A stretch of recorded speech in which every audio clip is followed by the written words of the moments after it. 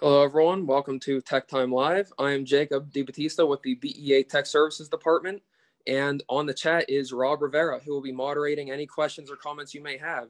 We also have Sales Rep John Anderson to answer any questions as well.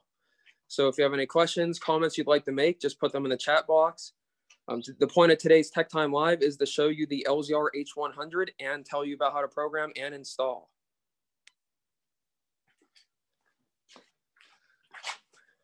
So what you can see here is we have the H100. This is our gate and barrier arm activation and safety sensor. You can see it's in a bollard. We don't sell it with a bollard, but I just have this myself for this demonstration. If you imagine the field that comes out of it, it's a horizontal beam that will go straight across your opening. Just imagine this being your driveway or wherever you're setting it up. And then we're going to use these chairs as reference to represent my gate. So back to the H100, it is to be mounted to the left or the right corner of a gate or a barrier arm, and it is to be 14 to 17 inches high. That's the BEA recommendation. You'll see we have 4 LEDs. We have blue for power, orange is to represent that it needs to be set for a reference point or a mounting side, and then we have 2 red. The one furthest from the blue is your activation relay 1. The one closest to the blue is your safety relay 2. You'll see we have a cable that's coming out of there. It is a 30-foot cable that goes over to here, and we're going to go over the wiring. I'm going to unplug the power for safety purposes. So you'll see here, and when it's in your gate, of course, it's going to look a lot more nicer than I have presented here. We have about 10 wires. You have 2 orange. Don't worry about the orange. They are not used for anything. You have a red and a black. The red is your positive, black is negative. You'll see the power supply here I have is a BEA power supply. That's about 13 to 15 volts DC because the sensor is a DC sensor only. Do not use AC or it's not going to work. On the right, we have 4 wires. There's a solid white and a solid green. This is relay 1 activation. We have green with a white stripe and white with a black stripe. Stripes are hard to see on camera, but this is safety relay 2. Tied to my red and my black, you'll see we have 2 blue. There's a solid blue tied with a red and a blue with a white stripe tied with the black. This is our test circuit that we have for the sensor. All you have to do is put it to power. Make sure that the blue is with the red and the blue with the white stripe is with the black because they're polarity sensitive. One more little fact I'd like to add in there is it is not a UL 325 sensor. So now that we've gone over the wiring, we are going to apply our power back in. Red is positive, black is negative.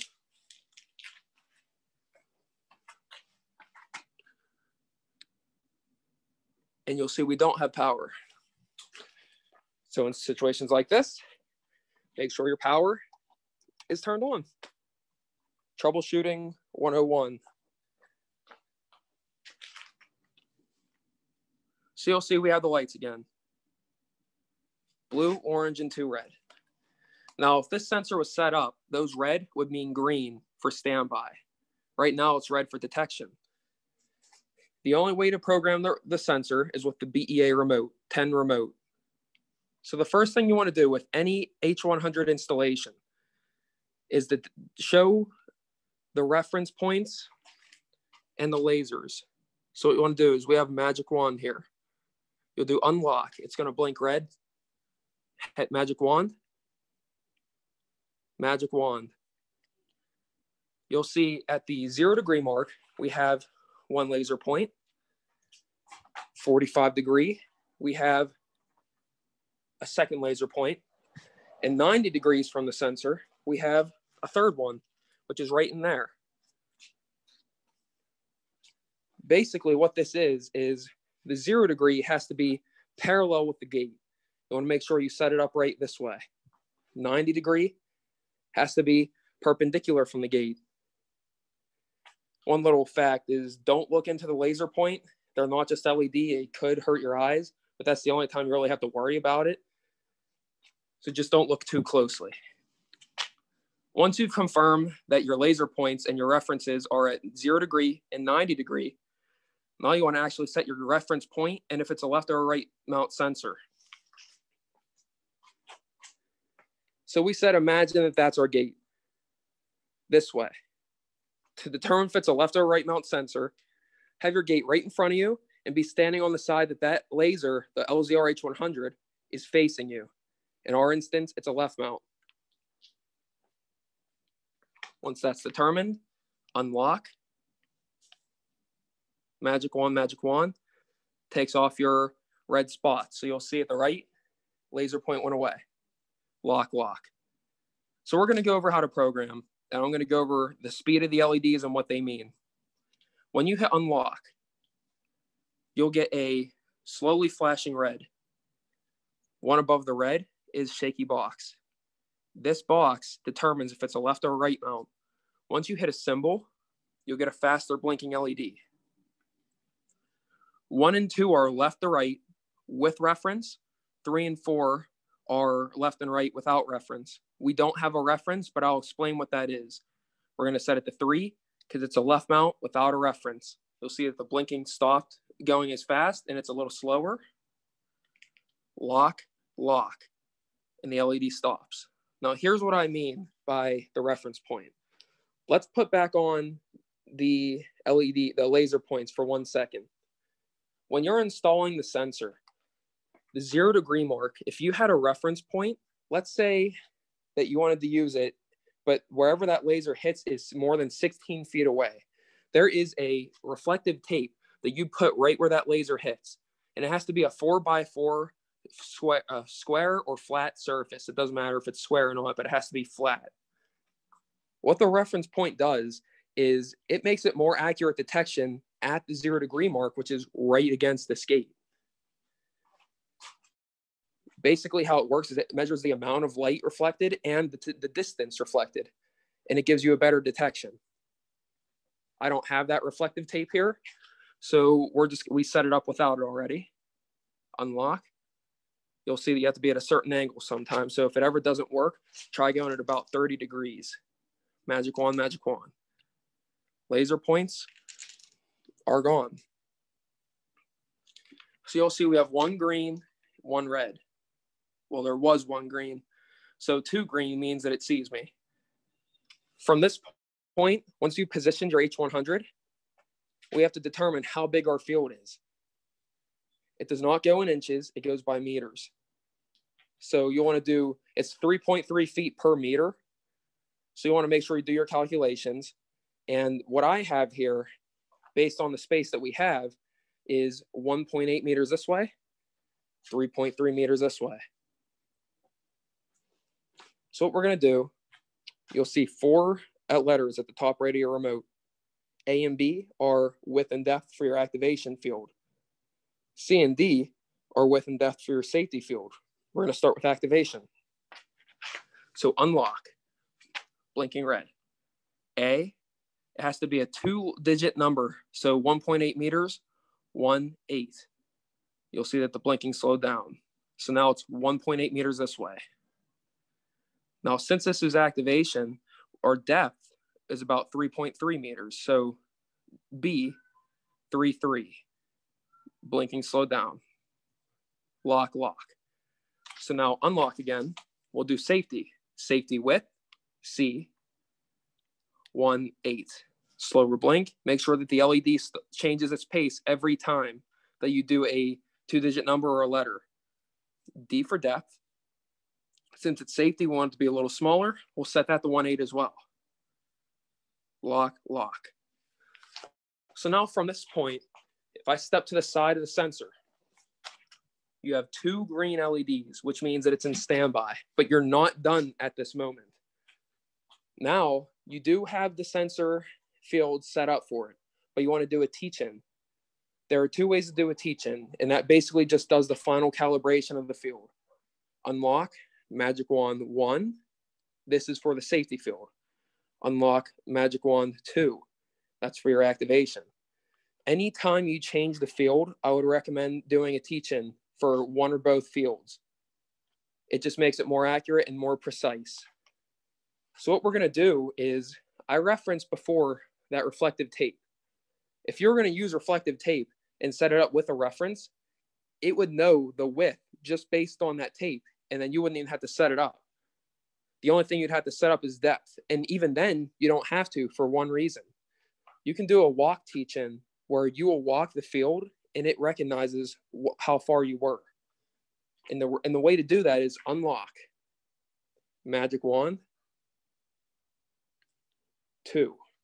What we're going to do is we're going to stand to the side. You'll have a fast blinking LED, and then it goes slow. From this point, you want to walk your field in a straight line. So we have it right at the O. Walk back. If we look at the sensor, it's still going to be blinking red, but it's going to take about 30 to 40 seconds. One thing I want to point out is when you're walking, let's say we did want the field to be at the O right there. It's not going to be at the O if we walk right at that letter, because when you're walking, you're not walking completely straight. You have your arms swinging, you might be swaying. So the field is going to retract off you about, let's say, 6 to 12 inches, maybe. So what you want to do is, if I wanted to be directly right there, I would have wanted to stand to the right of these boxes a little bit, walked, and then it would have been right at that letter. So we have green LED. So when I walk up to the sensor at least one step, you'll see we had 2 LEDs right at the O. It's that accurate. Now, what you just saw is a typical programming session without a few details. One of those details is pedestrian rejection. This is a sensor capable of doing vehicles only. And the way to do that is the wedge shape, 2 above the blue. It goes from 1 to 6. 1 to 2 is still pedestrians. 2, you may be able to filter out some, but it kind of takes away some environmental disturbance. 3 to 6 is vehicles only. The higher you go, the more bigger the object has to go because it measures in centimeters. Let's just set it all the way to 6. I typically have text set at the 4 or 5, but we'll set it to 6 just for demonstration. So we hit unlock. We hit the wedge, and you'll see it's going faster. 6. Lock, lock. You want to make sure the LED changed. So now the safety field sees me, of course, because it always wants to see what's there. But the other LED stays green because we set it pedestrian rejection. If I do unlock, wedge, 1, lock, lock, now it sees me. So you want to set it to a higher number for vehicles only at your gate or barrier arm. One of the other things we have is max presence time. Right now, it's set to infinite. So as long as I stand here, the safety field is going to keep that barrier arm open. Well, what if someone puts, in this case, we have a watering can. What if someone puts a trash can right in front of that sensor? LED is going to stay red, infinitely holding open that gate. You can have it so that it relearns that trash can, and after 30 seconds or a minute or 2 minutes, it will relearn it as part of the field and allow it to the gate to come back down. Now, this is application dependent. You want to set it up so it's not going to hit a car.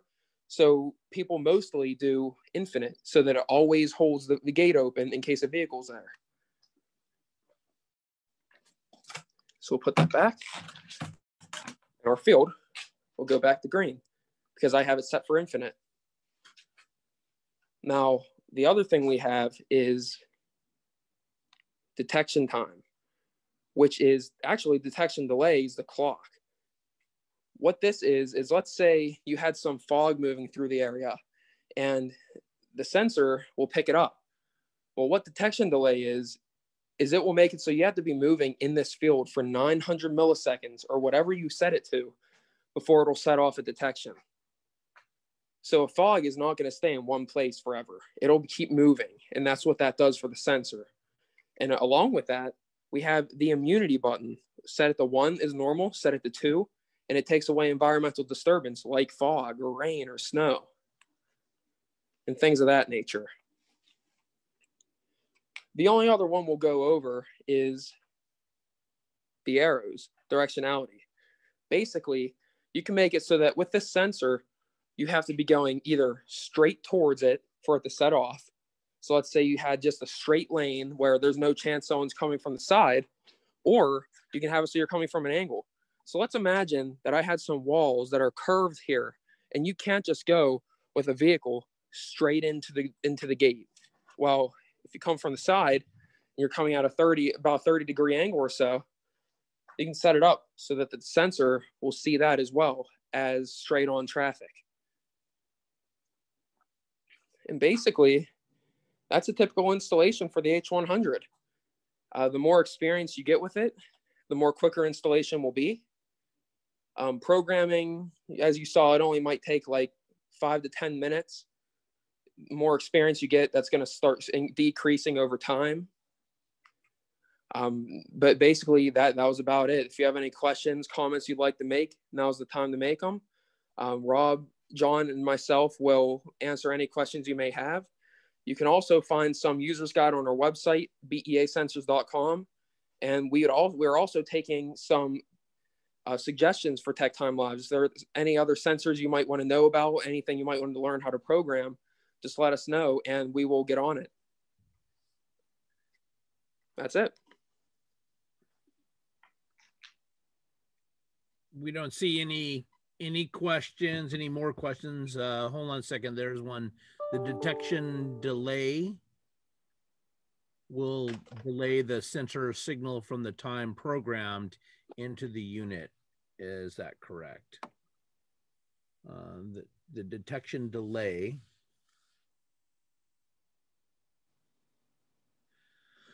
So the detection delay is really, to be honest with you, in practical use, the detection delay is almost unnoticeable. It only is in fractions of a second, and that fraction of a second of delay, it requires a solid object to be in that detection field for the specified amount of time. As Jake mentioned, 9 is the maximum 900th of a second. So something would have to be in the field for 900ths of a second, solidly put there in order for the detection to take place.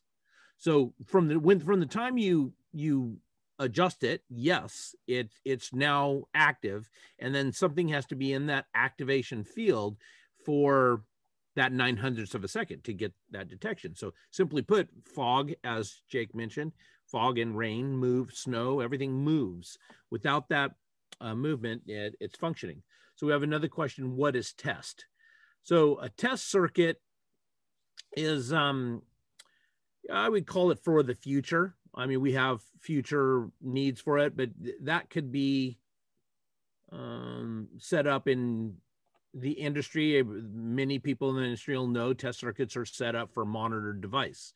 This one, as Jake pointed out, is not UL325, so it's really for the future. I mean, hopefully someday we'll get this thing UL325, but here's the catch to that.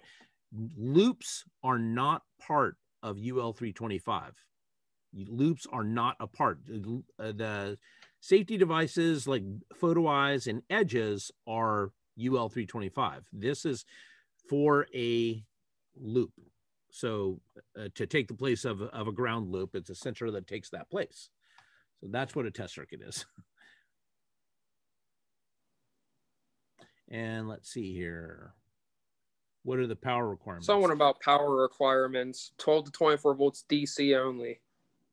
Right. The main thing is filtered recommendation. And actually it's 10 to 35 volts DC to be precise. Because it's an industrial product, we made it a little bit more variable for some of the control systems out there that do offer DC power on them. Let's see here. What is the power? What is the pattern max size? So 32 feet by 32 feet. And remember, you have 2 fields. We have field 1 that is designed for relay 1. And that field is for, as Jake pointed out, for motion. That's really to an activation loop. The field 2, which is tied to relay 2, is a safety. That one cannot be filtered. Field 2 cannot be filtered, meaning you cannot make it not see pedestrians or anything. But if you tie that to your safety field, safeties do on your, I'm sorry, your safety input, your control, safeties do not activate gates or barriers to open, activations do. So if somebody walks up in that safety field and the safety sees them all the time, it will only prevent the gate from closing or coming down on a vehicle. It will not activate the gate. That's the difference. Detection trajectory.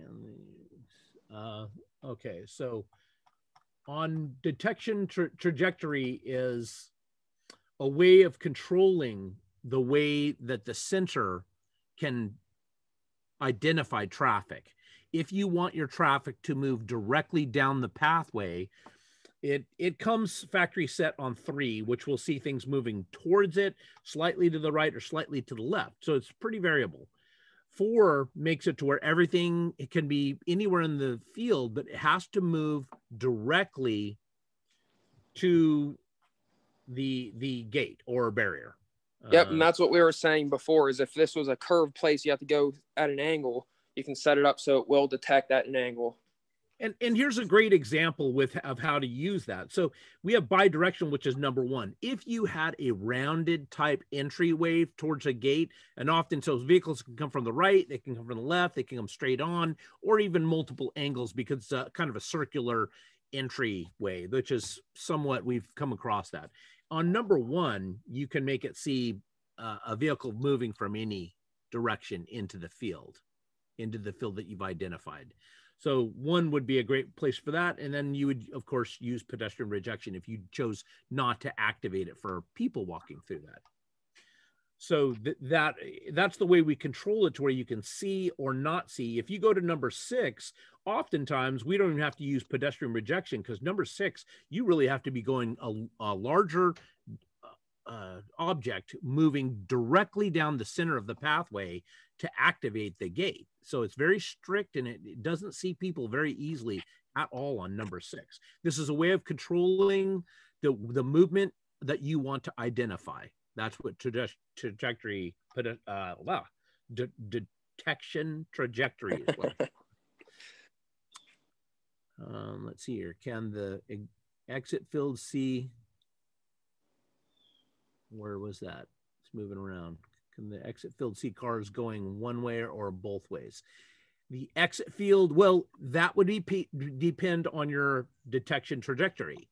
If you choose to see cars going both ways, yes, you can see vehicles going both ways. If you choose and you say this is an exit loop, as you mentioned, can the exit field, if you want it only to see vehicles moving that one way to activate that gate, it will only identify the vehicles moving in that one direction. So that hopefully that answers it. Can I turn the lights off? Yeah, actually, we do have a kind of famous stealth mode on this. So if you wanted to put it someplace and have it not identified as a working object and turn those lights off, you can simply do unlock, magic wand, number 4. And the lights are off. It looks like an inanimate object, less likely to be tampered with.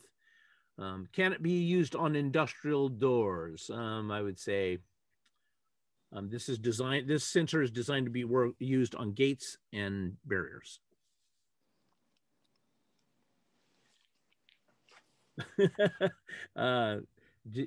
Jeff Dunham wants to know if Jake's a fisherman. If it didn't tell you any hints already, yes. Okay. And how, so we have a good question, a couple of good questions.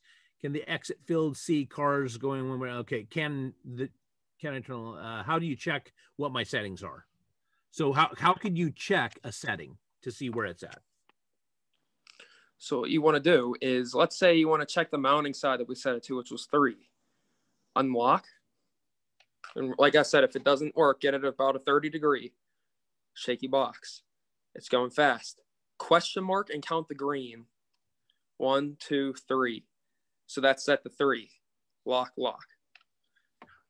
So essentially, you would hit unlock to put it in program mode. You would hit the command that you want to question, and then you'd hit the question mark, and it will respond with a series of green blinks. That green blinks would identify what the setting on that specific command is in general.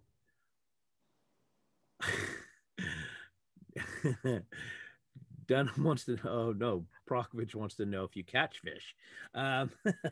So that's a whole different, of course he does. He eats fish, so of course he catches them. Okay, so yeah, I think that's all the good questions. Enough about the fishing. Anything to add there, Mr. Jake, that I missed? I think we've hit about everything. Just about. I don't think there's anything more to explain. I will say, Mr. Prokovich, if you want to come on the boat sometime, we'll go fishing and I'll show you up.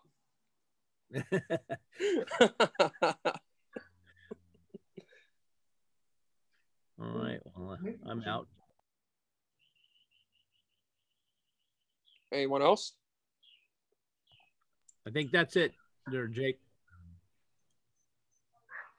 Okay. Well, thanks everyone for watching this Tech Time Live. Like I said, if you have any other recommendations you want us to do, let us know. And any questions, do feel free to email us. You can find all of our info on the beasensors.com.